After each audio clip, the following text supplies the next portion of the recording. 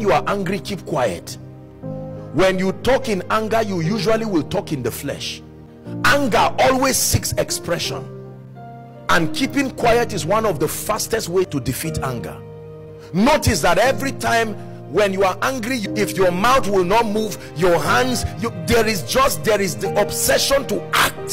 Suddenly the Spirit of God, in honor of your desire, comes to break that thing in you.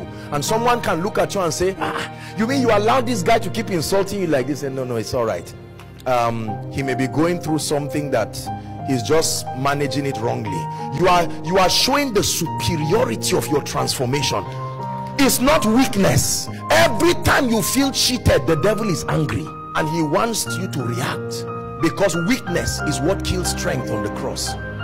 When people come to the point of weakness, you who is strong, be afraid.